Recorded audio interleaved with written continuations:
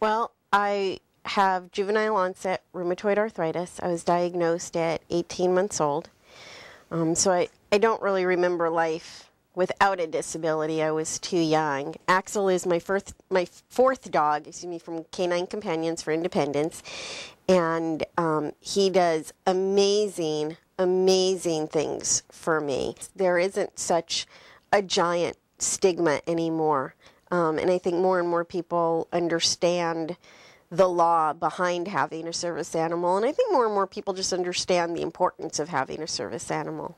And it's important to have your dog with you. My dog, Axel, will pick up keys if I'm trying to get in the car and my keys slip out of my hands.